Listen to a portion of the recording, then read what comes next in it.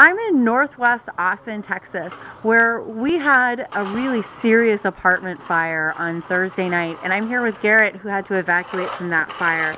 Garrett, what was that experience like? Well, it was a horrific, scary fire. Really scary.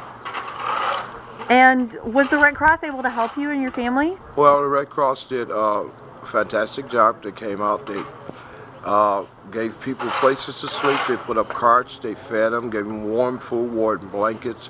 They were really a great help. Without the Red Cross, I don't know how these people would have made it. Garrett, I hope that you and your family are back on the road to recovery and get back to normal quickly.